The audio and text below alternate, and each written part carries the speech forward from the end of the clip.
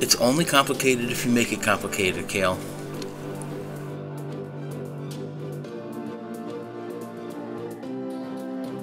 Okay, what is up everyone? OldWillowScrub here. We are back with more Culdcept Revolt. Yes, this is.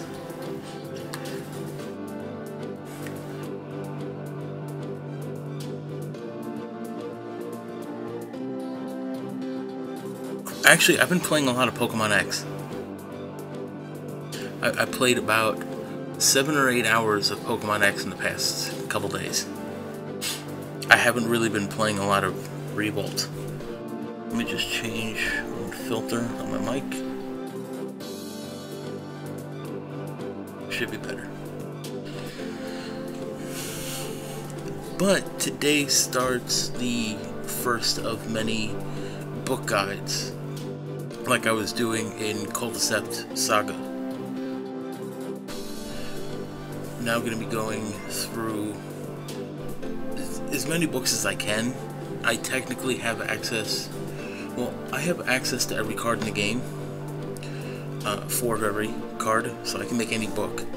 I also have, I think, at least 750 books that Japanese players have made and have shared online. I have those on my computer.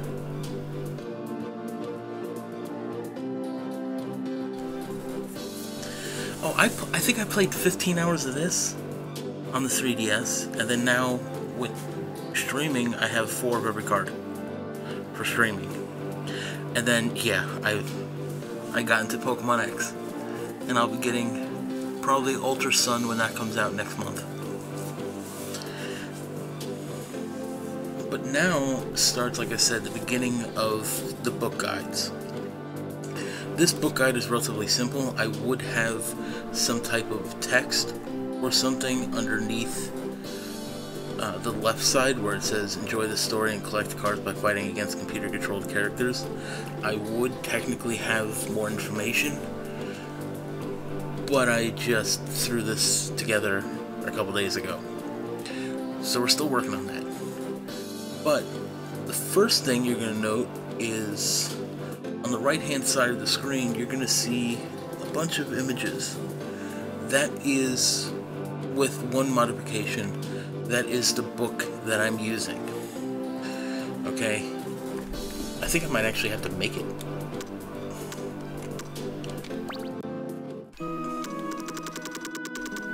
Right, so this is the book I'm working on. One note, you're gonna see one thing different, and that is the first top one is a dragon.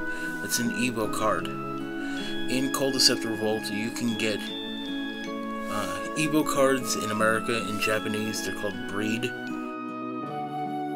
I call them Breed, but for the sake of streaming, they're Evo. I only have one regular Evo. I don't have the 2. This book is designed for farming GP quick. Also, Kale, thank you very much for the host. I don't have Ankbot actually up to see. But this book is designed to gain GP, and GP is what you use to buy a booster pack.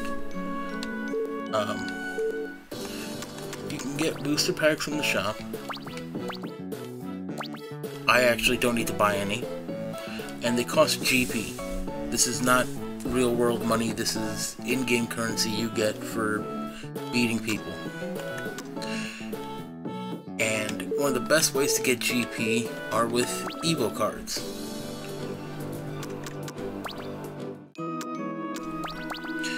The Evo Dragon you see in the top left, underneath the like the second screen for the 3DS, where you see the dragon and you see this totem. Evo Dragons have age ranges from 1 to 10. When you get an Evo Dragon to level 10, you can reset its age back to 1. Any part or anything you've ever done to that dragon also resets. So you have to take that into consideration. You can lose parts if you reset a dragon. Why you might reset a dragon is every age reset is worth 300 GP. Going from a level 10 to level 1 for each dragon nets you 3000 GP. So doing 10 matches with this book, and there is a guide for that, it's relatively quick. You can, with this guide, you can get, I think you can get the match down to 5-minute matches. So in an hour, you're going to gain about at least 8,000 GP just from matches, and then you're going to get an additional 6,000 GP from resetting the dragons. Get that late response though. Hey, Ghostbusters 2 said better late than never. If it worked for the Titanic, it'll work for me.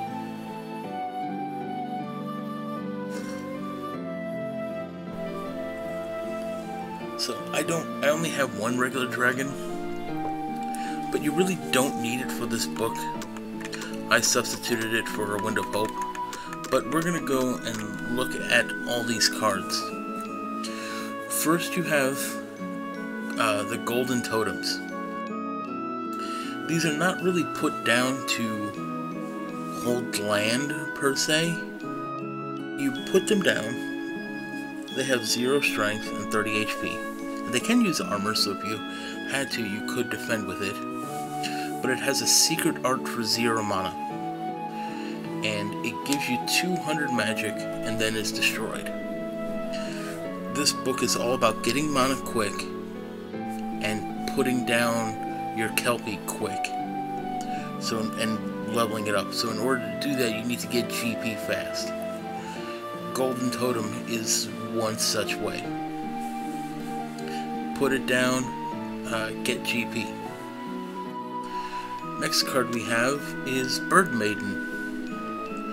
Bird Maiden is a 30 strength, 30 HP creature, and it's vigorous. In this game, there's a thing called standing.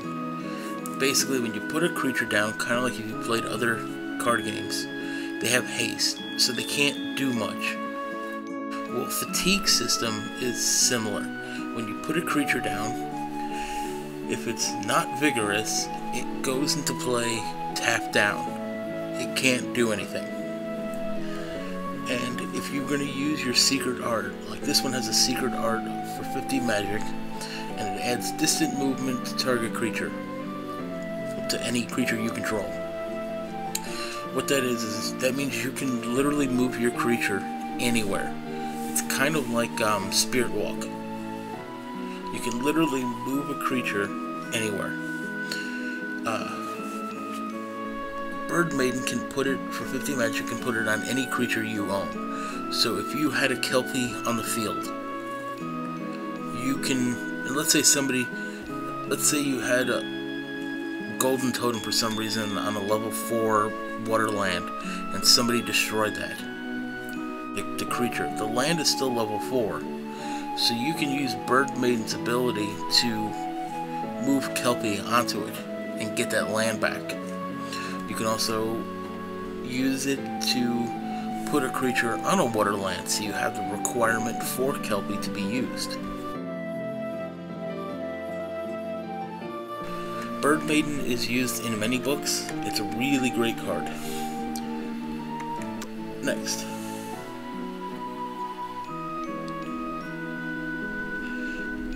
This is another vigorous creature. It regenerates.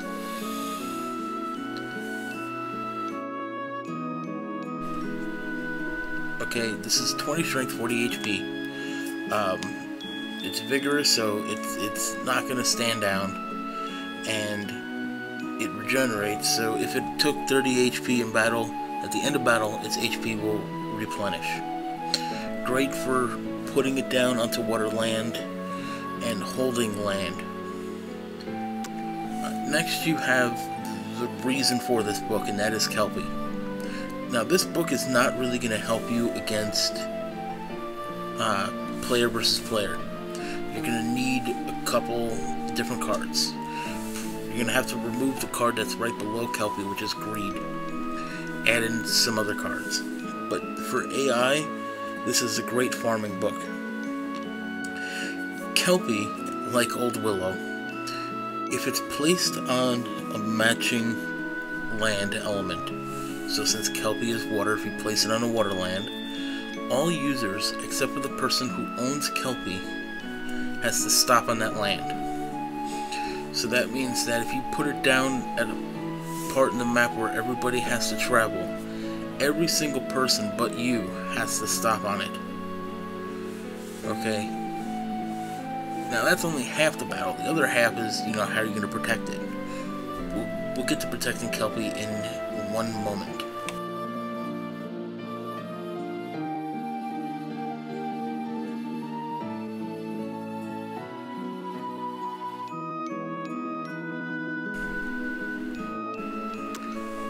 Okay, next we have Makara. Makara is a 30 strength, 40 HP creature. It's defensive, and it has vigorous. And its secret art for 100 magic is transforms occupied territory to waterland. What's great about this is you can put Makara down on, let's say, an earthland. Level that up to 3. You could use its secret art to transform it into water, and then move it off that land. Why you would move that off the land is because you can use Birdmaiden's ability to give Kelpie distant movement, and have Kelpie move onto that waterland. Okay, so there's not really a lot of creatures. And now we're going to get into one of the only 2 different types of items that we have. We have Sphere Shield. It reduces your strength to 0, and it neutralizes normal attacks. In Culdcept games of past, they were known as non-scroll attacks. I don't know why they changed it to say normal attacks, but it basically means it neutralizes everything that's not a scroll attack. So if you were to attack quote-unquote normally, it would get blocked. What's great about this card is this card can be used on any creature that can use an armor. Okay, the next card can only be used on certain creatures for neutralization, but Sphere Shield can be used on any creature that has the ability to use armor. Next armor we have is Storm Shield. Kind of like Magma Shield, Storm Shield neutralizes normal attacks when it is equipped onto water or air creatures. Okay, so you're not going to be using Storm Shield on the Golden Totem, and you're not going to use it on Birdmaiden. You can use Sphere Shield on them, because they can both use armor. And Storm Shield is great for the 3 water creatures we have, especially Kelpie. Now let's look at spells. We have 4 Foresights. You get to look at the top 6 cards of your book, select one of them, and place it in your hand. And what's nice about this is the top 6 cards, they're going to be the exact same lineup when you're done with this. Like there are some card games where it says, look at the top X, and then take one and shuffle the book, or shuffle your deck. This one literally just, you look at the top 6, you go, okay, let's say I want Sphere Shield, and you know that the first card that's going to be pulled next turn is Kelpie.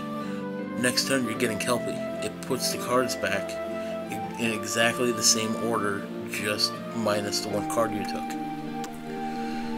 Next card we have is Greed. Greed is really powerful now compared to older Culdcept games. Greed used to give a creature a negative enchant known as Poison. Poison became way more powerful back in the day. Now, sorry. Poison used to do like 10 or 20 HP at the end of battle. Now poison does half of your HP is cut out. So instead of giving cards like Greed the poison, now you just draw a card, which really makes Greed more powerful than ever. And Greed adds 1.5 times toll fee to target creature. So if your toll fee was 2,800, which is level 5 land on a level 5 chain for a normal land value, you're going to be looking at about 3,600 when everything's all said and done, because they're going to be paying the 2,800 plus an additional half of that. Next card we have is great for stealing magic from an enemy, and that's Land Drain. You steal magic based on target enemy scepter's territories times 30. So if your enemy has 10 territories, you're going to steal 300 magic. It's really good to get magic quickly, and because it actually steals it from your opponent, you can put them in the negative.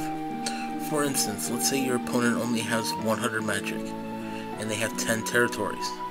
You can literally steal enough magic to put them 200 magic in the hole. So at the beginning of their next turn, they actually have to liquidate their property. Next card we have is Magical Leap. It's probably one of the best cards that you can get because of what it does. Now there is a card called Escape where you can do almost the same thing, but you can only escape if the land around you is vacant.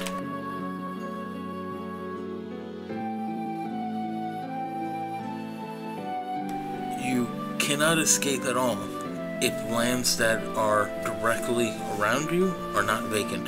It won't work. Magical Leap, however, will let you transport to any territory 1 to 4 spaces around you.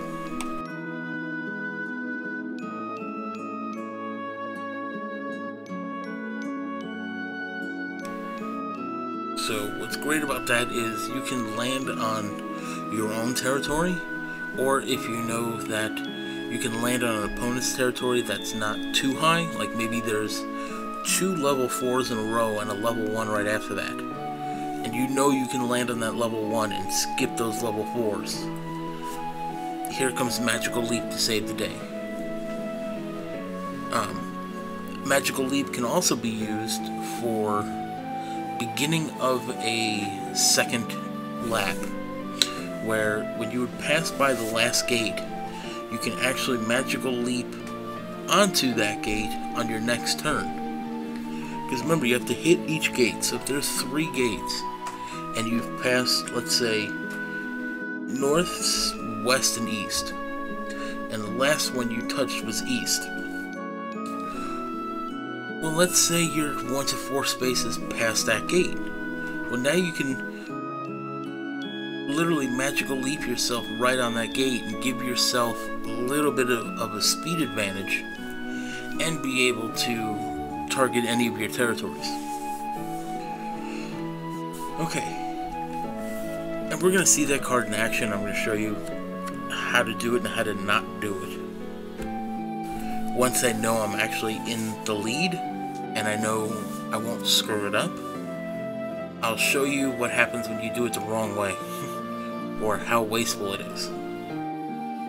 Although I will say you can use it the wrong way if it lets you win.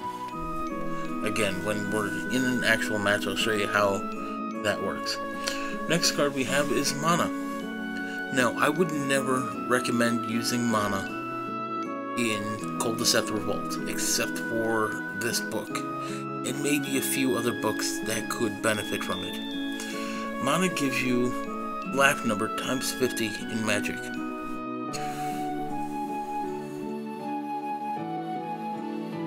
You can use it right away to get 50 magic. Technically, it counts that as 1 lap, and the more you lap, the more magic you'll get. The reason why I would never use mana in a lot of books is I would use a card called Gift. Gift costs 100 magic, so obviously you can already see it costs way more than mana because mana's free. But Gift lets you gain magic and draw cards based on your rank in battle. Meaning, let's say you're playing a 4-player free-for-all and you're in 4th place. For paying 100 magic, you're going to gain 200 because you're going to gain 50 magic for your rank, for your level. So 50 times 4 is 200, and you get to draw 4 cards. Even in 2nd place, the card costs free and you draw 2 cards. Okay, drawing your cards is way better than getting like 50 or 100 magic more. Especially in Revolt, since you gain magic every time it's your turn. It's 20 magic per turn plus whatever the round level is. So if the round level was 10, you would gain 30 magic. If the round level was 25, you would now be gaining 45. Next we have Storm Shift. Storm Shift is a great card.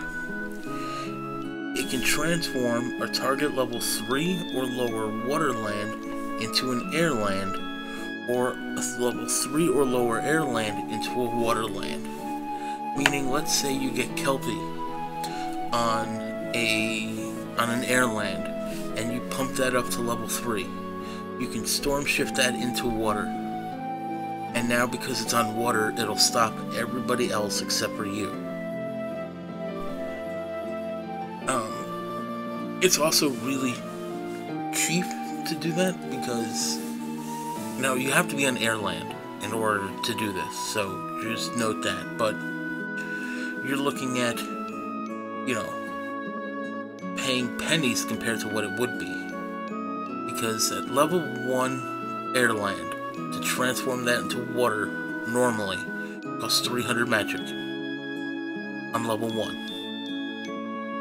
Level 3 costs 500 magic. I believe it goes up 100 magic per level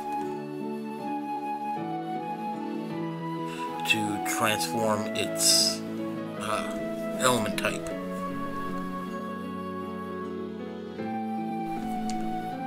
Yeah, so it's going to cost 500 magic to go from a level 3 air land to a level 3 water land. This card's 120. It literally is a fraction of the cost. And finally, to round it out, to replace the 2 Evo Dragons, I put in 2 Wind of Hope. Just figured, you know, if you have a bad hand, draw 2 cards. It'll help you.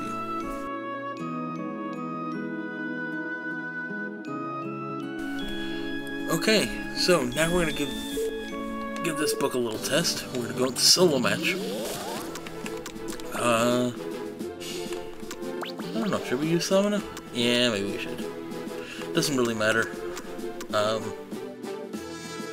Sure. The map we are going to use is going to be unknown to me. I will do random. Now, this could be good, this could be bad. We could get a really good map, or we can get a really complicated pain map. So let us take out this Kelpie farming book for test spin. Oh, well, we get to go first. It's your turn. Hey, you're back. Hey, you're back just in time. What map is this?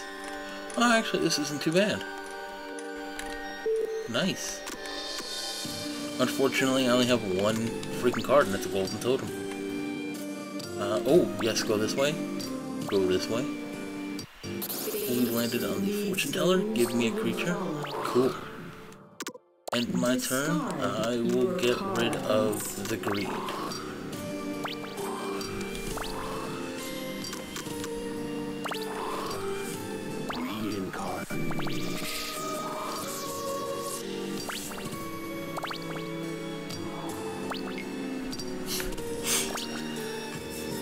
I think they've been using the same announcer since like the PS2 days. Ooh, Undying. Undying is an interesting creature. Its HP in battle changes to 30 HP depending on how many water territories you have. Well, what happens if you have no water territory? Well, that means in battle your creature dies.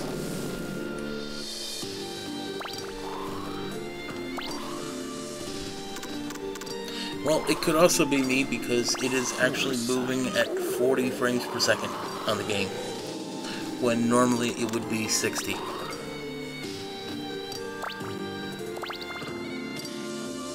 And it's funny because it only does this when I'm streaming.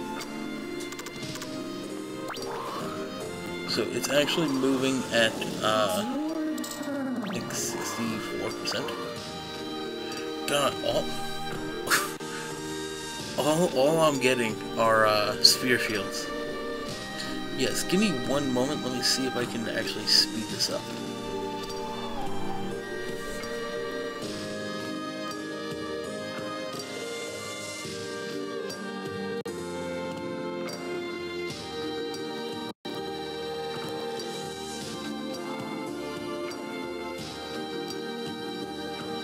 No, not starting soon, you idiot. Okay, this should be actually better now, I think.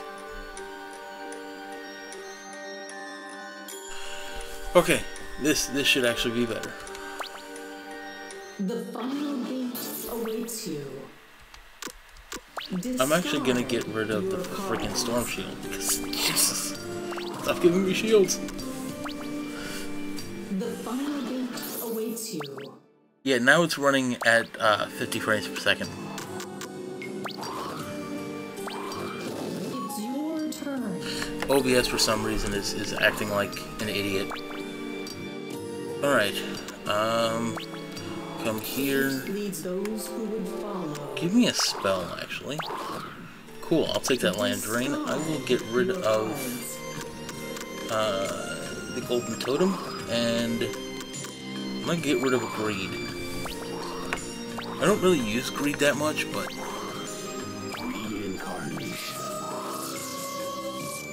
see, it would be so much better if I can output from the laptop to the capture card that's right behind this second laptop. Unfortunately, for some reason, Windows 10 does not output to the capture card. It literally puts both displays on the same monitor. Okay, wow, great game, thanks. Discard your cards. Let me roll two! If you use it on me, you're an idiot. Well, we'll have it on Wonderland soon enough. It's your turn. It's fine with me. This thing is vigorous. That doesn't matter to me, lady. Yeah, but see, the game knows what I'm trying to do, and it helps me. Oh. Now that right there, I need to clip this. Good luck on your next journey. Good. The problem with Revolt is a card called Fly. No one should ever use it. It sucks. Let me explain. Fly does give you slightly better rolling odds. You're actually, instead of rolling an average of 5.6, you're going to be rolling an average of 6.7 to I think 7.9 roughly when you average everything out. So it is slightly higher. But in Culdcept, when you just roll 2 die, like these 2 die, if you get 2 Culdcept symbols, they are technically 00, and in the game, 00s equal 12. She rolled a fly, and she rolled 3 dice, and all 3 became the scepter symbol, the Culdcept symbol, and she only moved 12. Fly sucks because, in my opinion, they forgot to code the third 0. They kept it probably the same for the die. They probably used, like, if 0, 0, then that's going to equal 12. Well, they probably did the same thing. They probably forgot to set that third 0 to be 18. Because you would think if you're rolling 2 zeros and double zeros equals 12, then you would think that with Fly, rolling 3 zeros should equal 18. It doesn't. It only equals 12. On your next journey. So now we're going to level this up to level 4. And I'm going to discard my Storm Shield.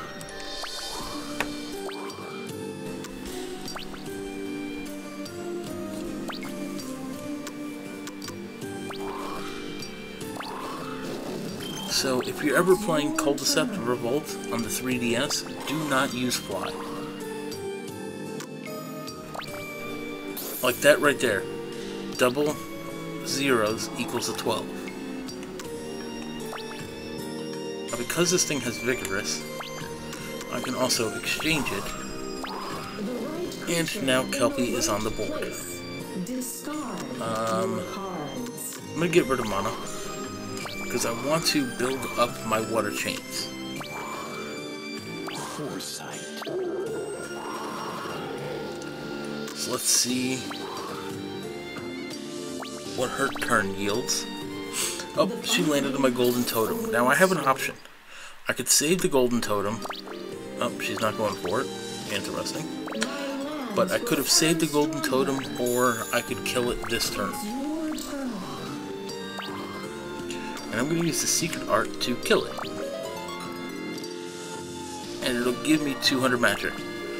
That's one of the greatest things about the golden totems. The final gate awaits you. I'm going to go put the little Echinoderm right there on air. Because remember, we have Storm Shift. We can transform air, level 3 or under air, into water, and vice versa. We can turn level 3 water into air. So if I can get that card, I can use that card. I'm going to use Land Drain, though, because she actually has a bunch of land to steal magic from her. There we go. Steal 180 magic. Cool. Now, this little buddy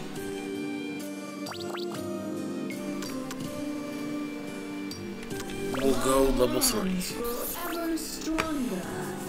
Because that's the one requirement for the Storm Shift, is you can't just go, okay, I'm gonna level it up to level 4 and then swap it.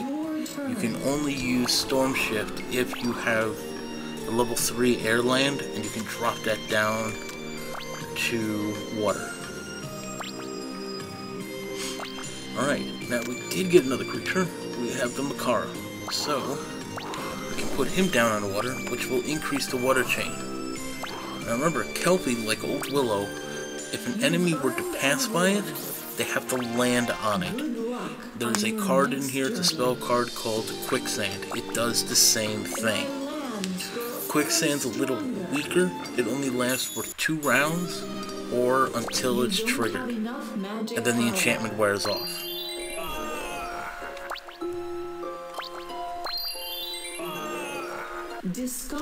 Now again, this book is not going to be great for multiplayer.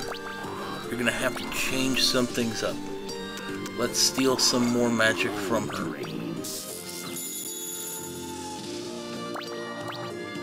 Drop her down even more. Okay, so I landed on a creature.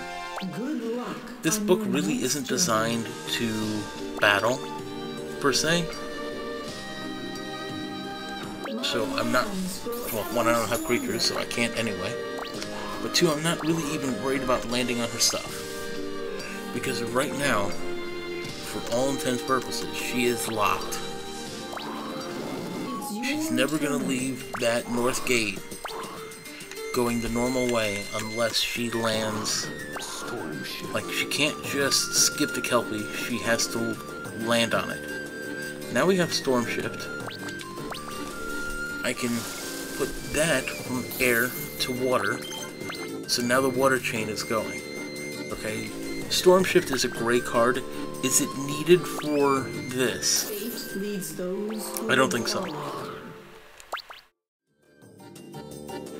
Now what's funny about this is I can also put Kelpie here. The right creature in the right place. Discard and your cards. I'm gonna get rid of the Window Poke because I have 3 shields. So right now, look at this. Right now she's actually trying to avoid it. You saw that move she did? Instead of landing on it, she just went around it in a square.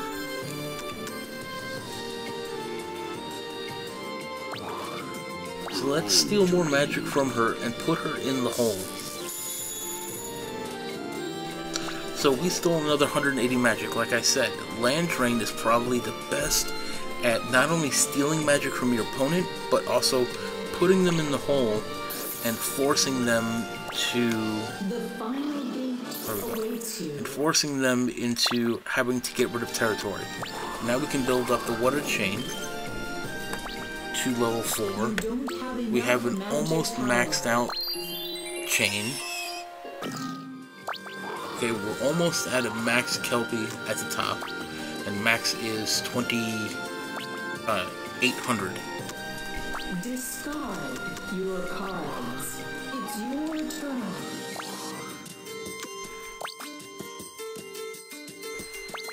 You've earned a reward. Right, now we're gonna level up the Kelpie at the bottom section. Okay, this is why having more than one Kelpie or more than one Old Willow and ways to protect it, like this is why you would want to have them in there.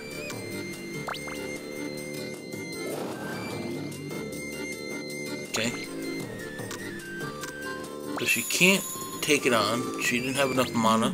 And even if she did, she didn't have enough mana to use an item. So she couldn't beat it anyway. Now technically I'm flashing. The number 1 is flashing. That means that the next time I hit a gate, I win. Okay. We are actually gonna... I'm gonna show you the improper way to use a card.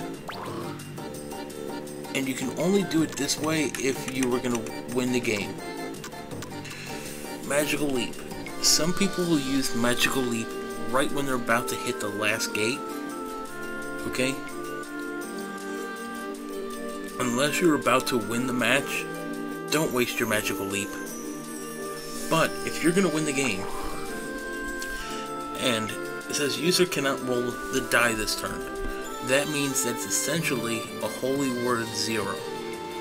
And if you've played Culdcept games past like Saga, you would know that Holy Word 0 literally was 0 and you don't move anywhere.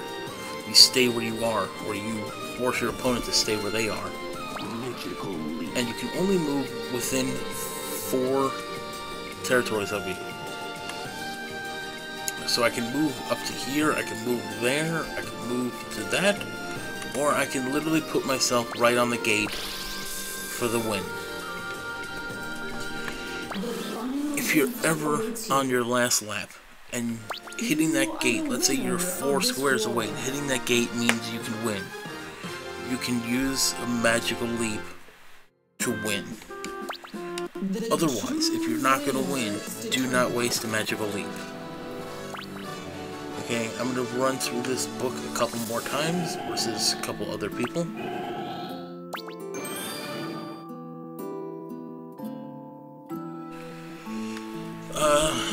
Dot end obtained. Okay, finished. So the map is going to be random no matter what.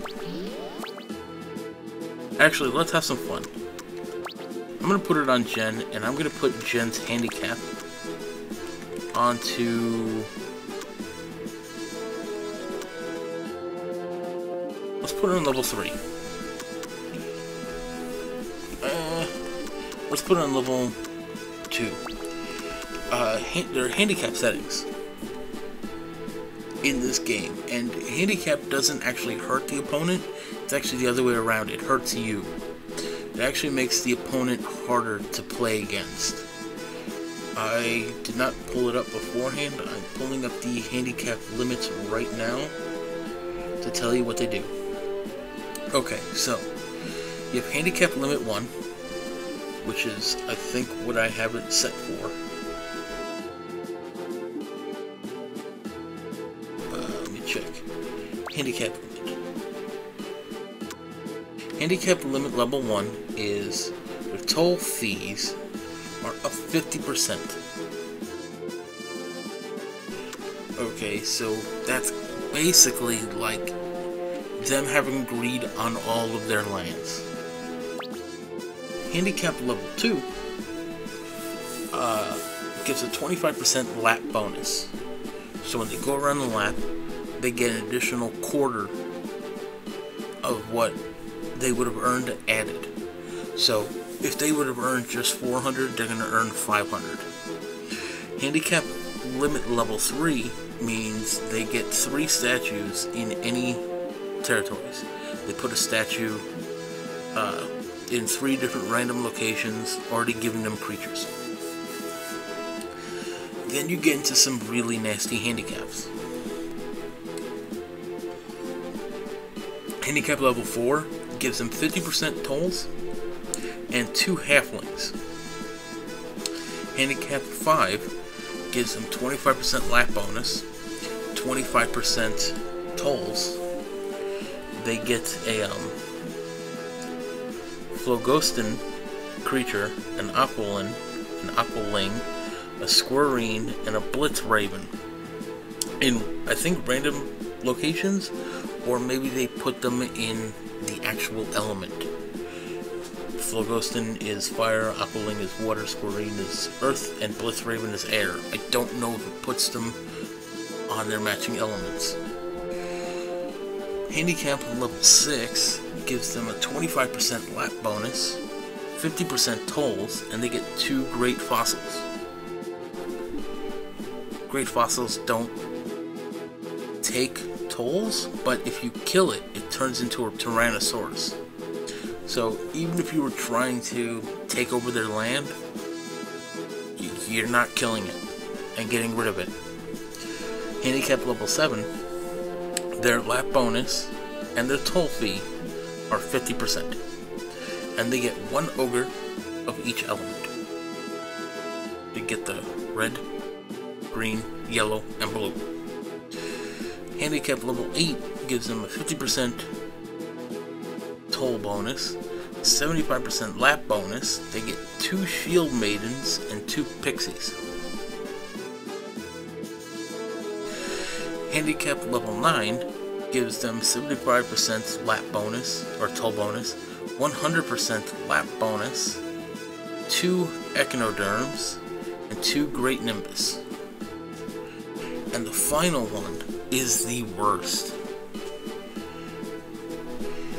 They get, at handicap level 10, 100% toll bonus, 100% lap bonus, and 1 lord of each element.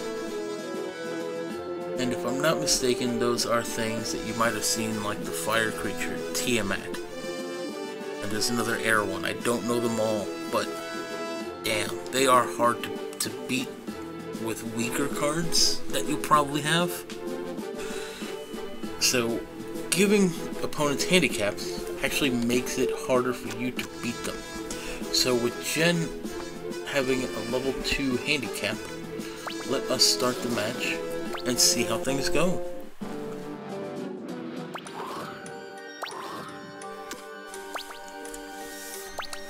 The final game awaits you. This map isn't too bad. It's your turn.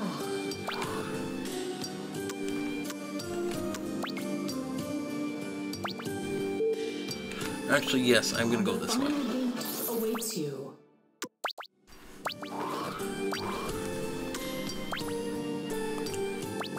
Hopefully I can land on an air land up top here. Like if I can get a 2. Oh well, that could work. put the golden totem here. And when I can, I'm gonna level up the golden totem. Because I have Storm Shift, so I can swap it to water, and then I can replace it with Kelpie. So I'm gonna let me Wind of Hope, see what we get. Anything good? Another shield. Ooh, Magical Leap. Okay. Can't put a creature down. I'm going to get rid of Storm Shields. And Wind of Hope. I don't want to get rid of too many shields. I want them. I want them all. I'm greedy. Discard your cards. It's your turn.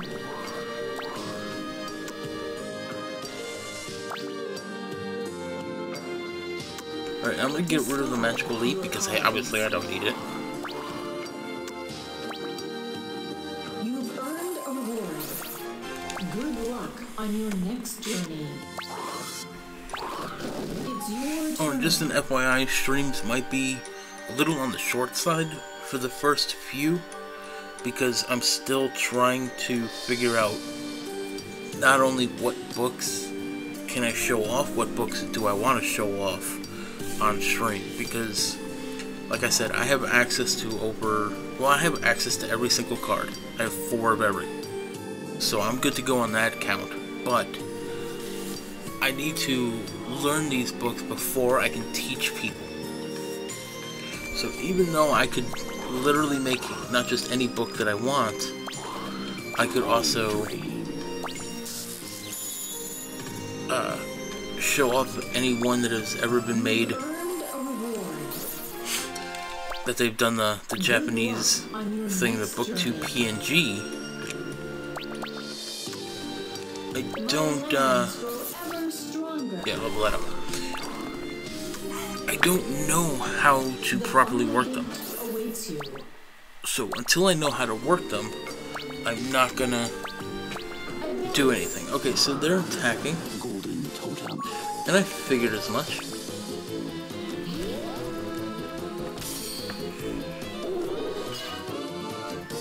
So I'm hoping I can swap that for Kelpie. Your cards. It's your turn. The final gate awaits you.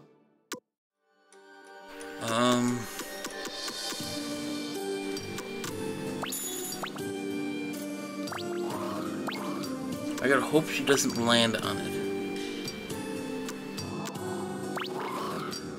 I have to not only hope that she doesn't land on it. Oh, wait. Magical leap. I can magical leap myself. Well, I already know the game. That's not a problem. It's just some books are a little different. And they work completely weird.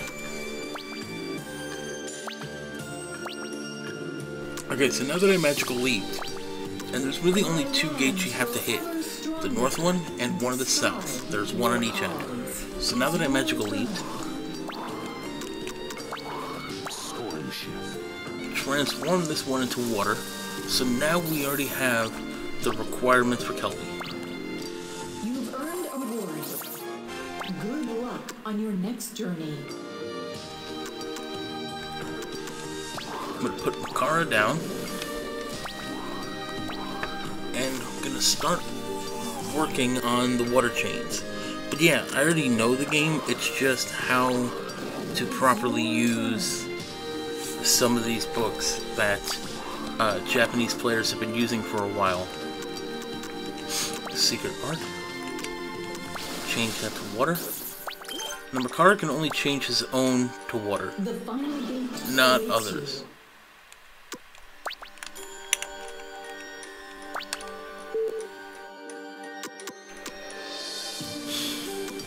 Alright, I'm going to put Mr.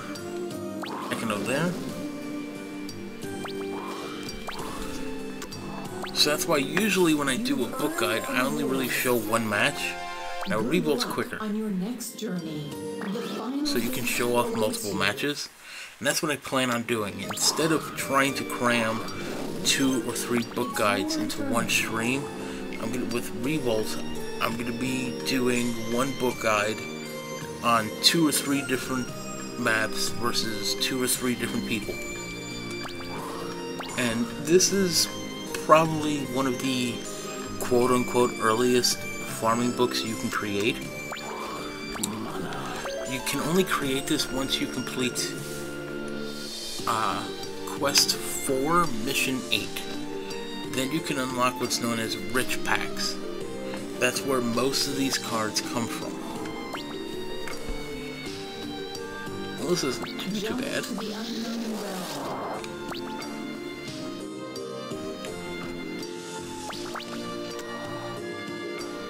Level that up to water.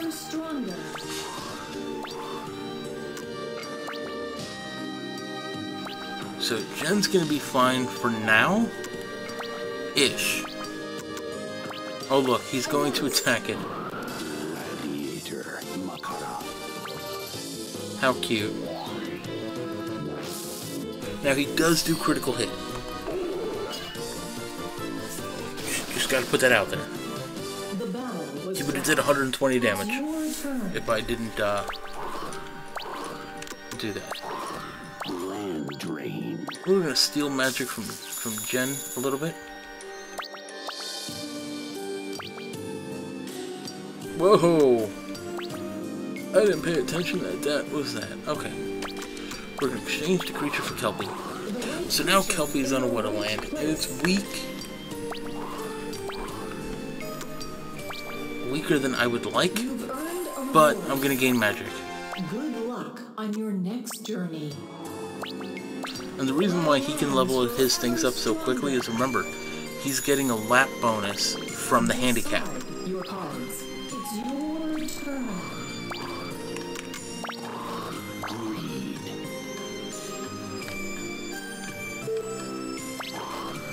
No.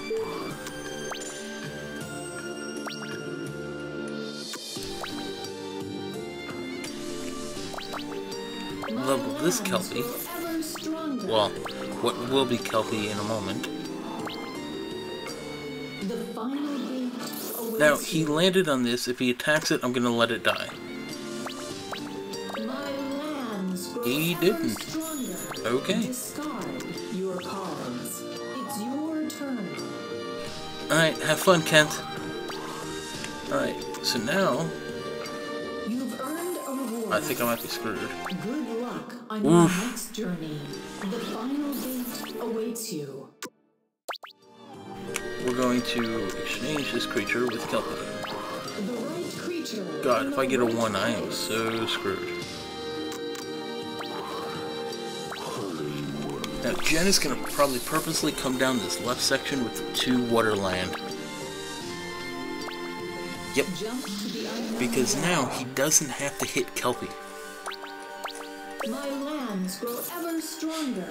Because he can just go back the way he was. Good, I did not hit it.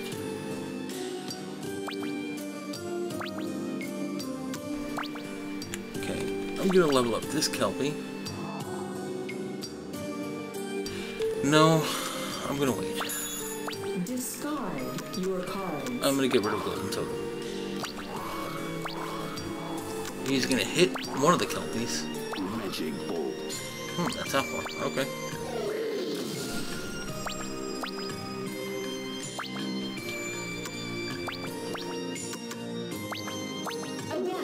Hey, he can have all the water land chains he wants.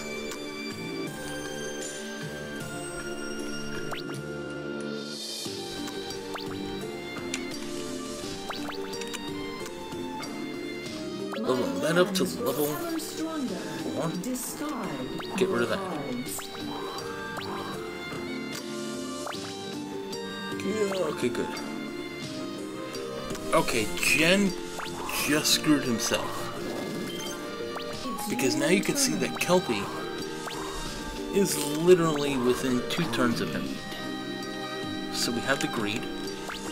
We put Greed on Kelpie. Remember, Greed doesn't have poison. Greed lets you draw a card now. You've earned a reward. Good luck next journey. And we can also now put a creature on water and build up our water chain. And you can see Jen's mana. He only has 171. So he might try to attack it, but I doubt it. He's actually going to attack the Echinoderm, and I'm going to let that happen. I'm not going to waste the last shield I have on some little thing. You don't have enough magic power.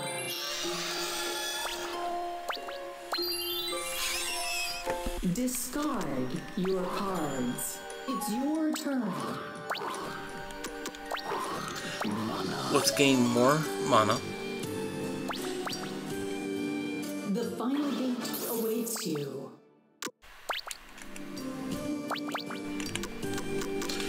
Put that at max level. Stronger.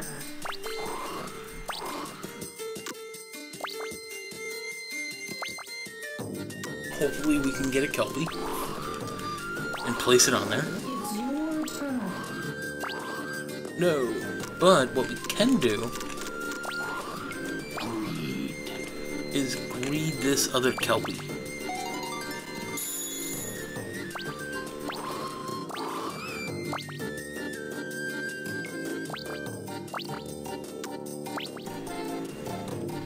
And then we can level up this Kelpie to the max. Discard your cards. I'm going to discard the other greed. Now he's going to shatter my armor. Oh, he actually did Holy Word 6. I guess it's because he does not want to land on the level 5 Makara. I don't blame him. Now here's also another interesting fact about Culdcept Revolt. Is you see that I'm flashing 1, so you know from what I told you that means that I am not only in the lead, but if the game were to end right now, I win. Okay, that means that I'm right now winning. The way Culdcept used to work was you had to land on the main castle. It was usually at the top of every map. Or like the more centralized area. And you would have to land on that. The way Culdcept Revolt works, you just have to land on any gate. Any gate works in a castle in the fact that if you land on it, you win. The true winner is determined.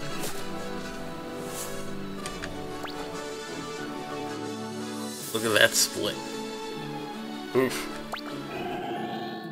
Sucks for you, Jen. Alright.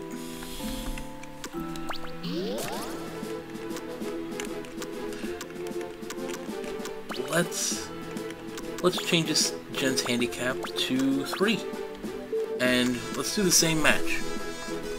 We'll do another quote-unquote quick match.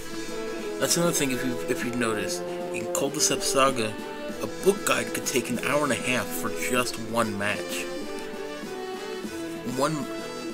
A quote-unquote long match in Revolt is 45 minutes. That's what we call a long drawn-out match now, is 45 minutes. Ooh. This map looks like... ugh. Okay, so he already has 1 on water, so that kinda sucks. This map is kinda confusing.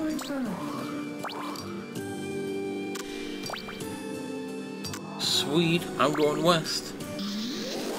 Because west and up here means I can put a creature down on water, so right now I have the requirements for Kelpie met. Certain cards you need to have requirements to use.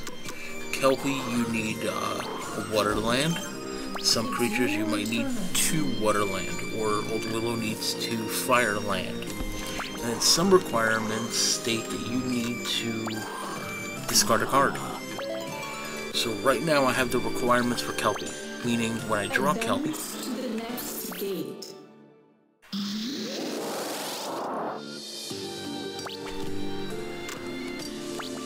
I will already have it.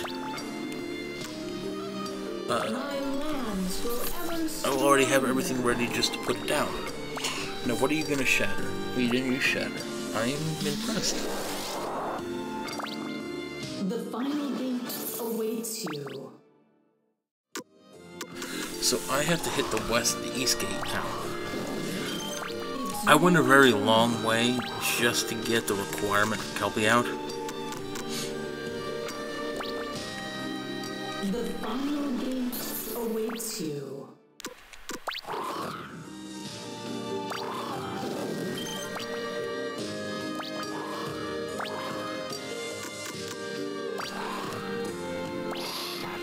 He's probably going for the shield. Usually that's what they go for, is the shields, the armor, everything. I think if you have Sword of Pluck, no, if you have a scroll, they'll go for a scroll first. Now, but for the most part, yeah, they're going for armor. That is what they want. Place this little buddy down. So right now, I am in second place. So remember I talked about the card gift, where you pay 100 magic, and you gain 50 magic, and you draw a card based on your rank. Or what was called in Culdcept Saga as your standing. Well, right now, my rank or standing is set at, I'm an idiot and pulled the wrong card. My rank or standing right now is at 2. I'm in second place. Good luck on your next journey. Alright, I'm going to place this here. Now, what's important about this is I have 2 of the same creatures on the right side. One next to the north gate at the bottom, and one close to the north gate at the top. What's great about that is you see this map and you see how there's a couple areas and they're outside the inner circle. That means when I get Kelpie, Kelpie's gonna go in this inner area. I can't put him where that 288 is that you see in the screen at the top, because he doesn't have to hit that. He can hit the west gate down here. There are 2 west gates. You only have to hit one. So he could decide to never hit that, ever. Advance to the next gate.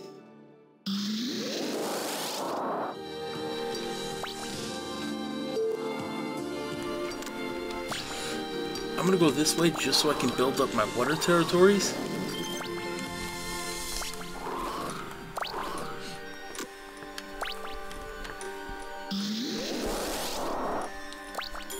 Advance to the next gate. So like I said, whenever I get Kelpie, when I put Kelpie on that right side, on top and bottom, no matter where it goes, he's always gonna hit it. The right creature in the right place. Alright, what's the next card?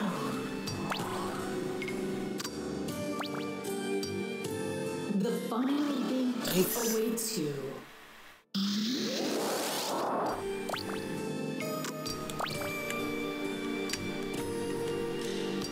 Let's level this one up to 4. My lands grow ever stronger.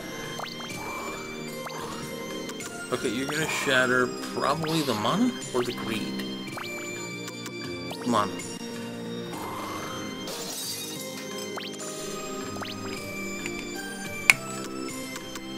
Like here, you can see he has the nice fire chain at the top with what's probably a level 3. Like, you would never want to hit that. So, don't go up, you'd want to go down.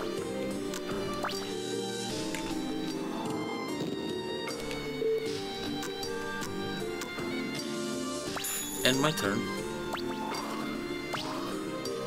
Actually, I'm going to swap that top Echinoderm for the Makara in my hand, because the Makara can convert that air land into water. So I'm going to do that next turn. You've earned a reward. Actually, no. Good luck on your next journey. Because I'm going to put this one down here first. Because it can change its own land into water, so I can build up water chains. And then, at any given point in time, whenever I get a Kelpie, I can instantly put the Kelpie down. Because with creatures with Vigorous, that means that they don't stand down in battle, or in the game. So you can not only level up the land, you can use the secret art to change it into water, which I'm going to do right now. I'm going to use the secret art on him, change it into water for 100 magic, and then when it's my turn, I can now also level up his land. And if I were to draw a Kelpie right now, I could put Kelpie down on there on my next turn.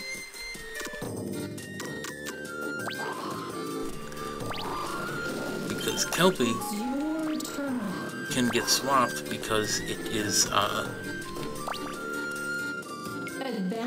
not fatigued.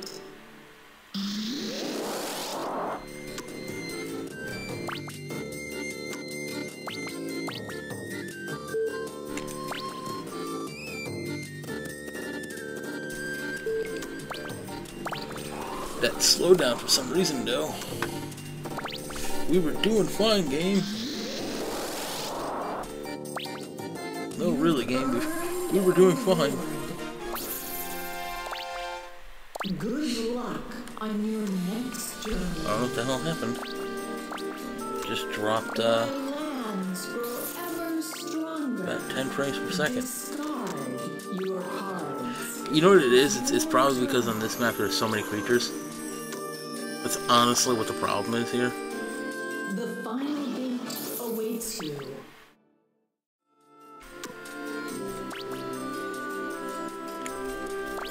You're going to exchange this creature for a Makar. Going to discard any one of the Echinoderms, doesn't matter. Alright, so who are you going to Magic Bolt? You usually Magic Bolt a creature that has the highest HP.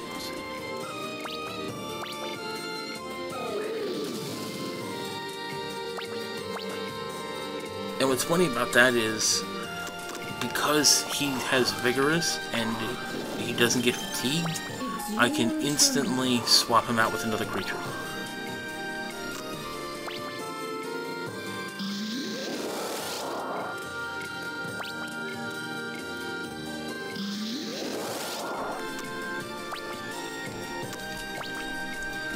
And because I already have another Makar in my hand, bam! No more 20 HP loss. Pop him up in the Great Beyond. And this is another thing that can happen, is you can just literally get bad draws. Because literally, I am waiting for one Kelpie. One Kelpie right now would ruin his day. Because I can swap it for the, I think it's a level 4? Right there.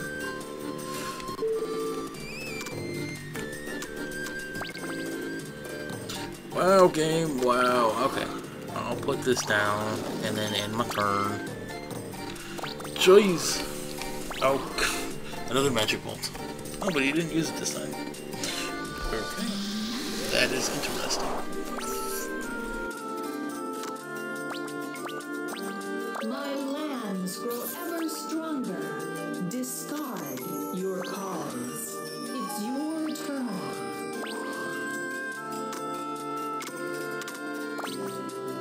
You've earned a reward. Good luck on your next journey.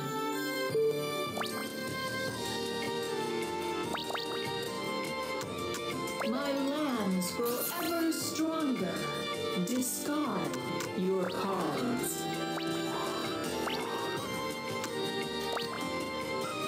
The final gate awaits you.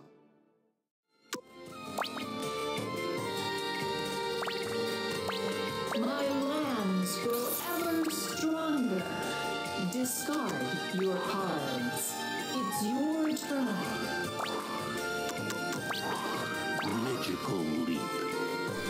Alright, just so I don't have to come back to this side again, I'm gonna magical leap myself right on here. I have now landed on the gate.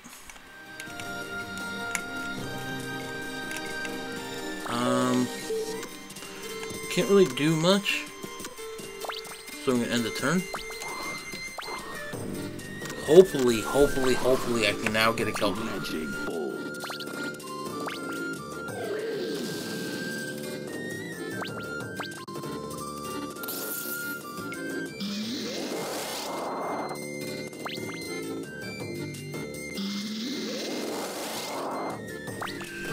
Because if I don't get Kelpie right now, this is not looking good. Not looking good at all for me. The right creature in the right place. It's your turn. Oh my god, another freaking magical leap? Jesus. Stop, game. Jesus. This game does not want me getting a Kelpie at all. This game's like, Kelpie? Why would you want that? Good luck on your next Who would want that craft card? Okay, you can't give me any more magical leaps. I think I went through them all. Oh wow, I didn't even realize he's close to winning.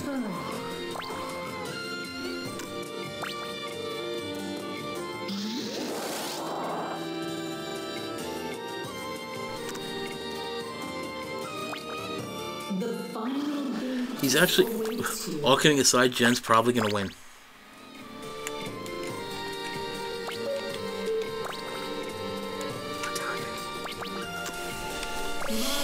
Like, all kidding aside, this is probably gonna be a loss. So I'll probably have to do another match.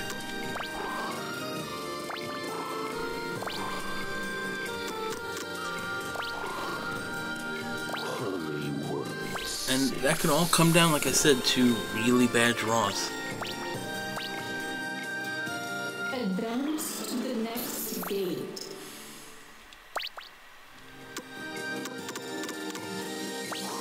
Because he still has to hit the west gate again. He hit the north gate. Ooh, I got more mana. It's not gonna help me.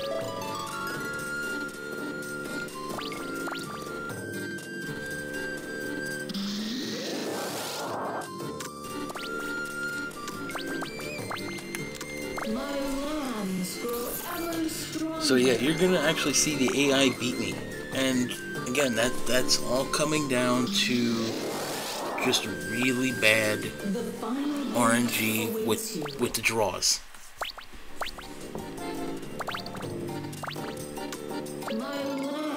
Like, he is in the lead. This book is not designed to attack your creatures or kill them. No, secret art.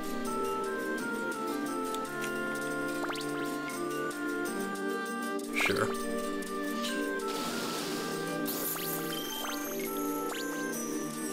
Sweet double. Doubles. Oh, I actually won. Barely. Ugh. That was an ugly match. I guess I don't have to do another match because I won.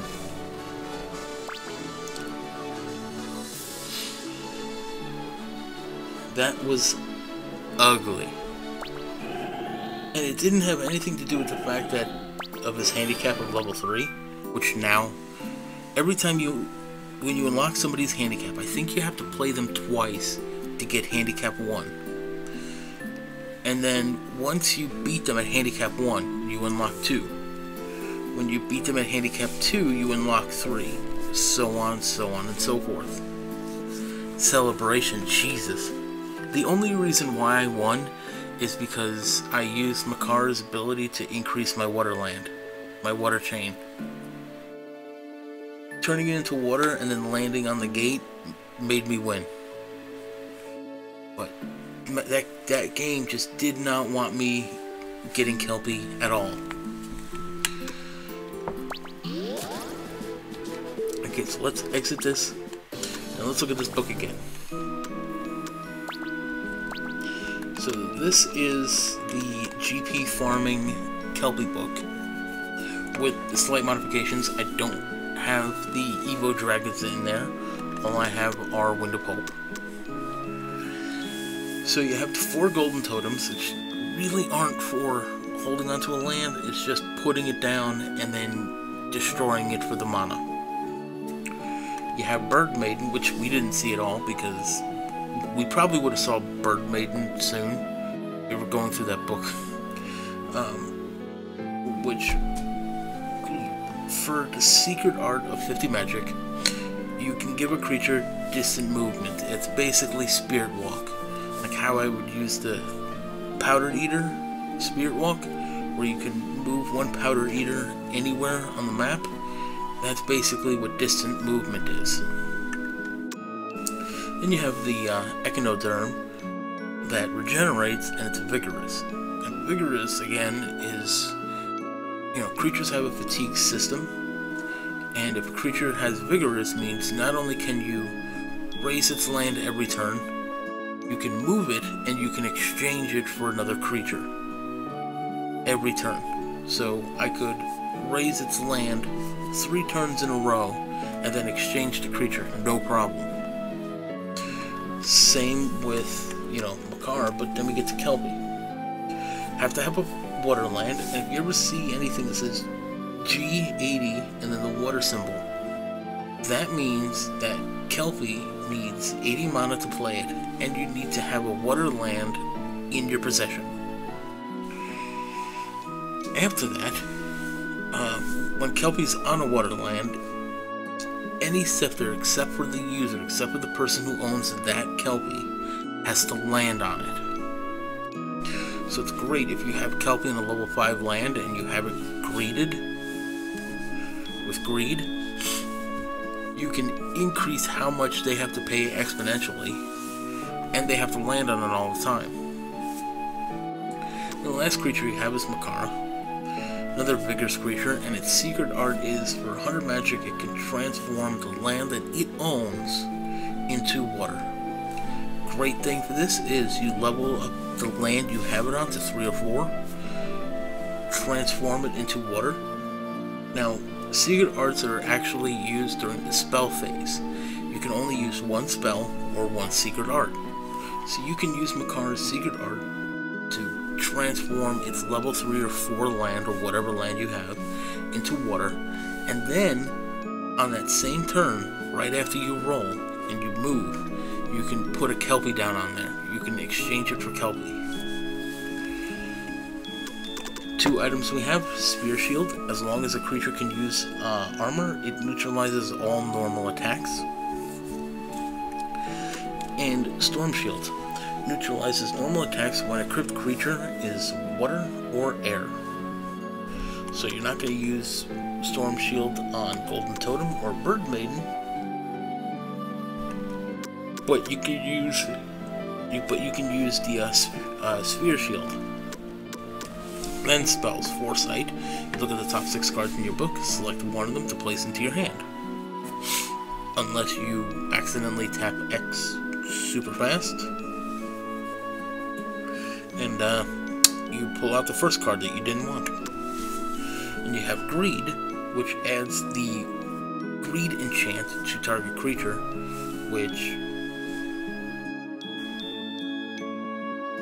gives anybody that lands on that has to pay 1.5 times the toll fee. So as you saw, that 1,2800 Kelpie is now 3,400. Land Drain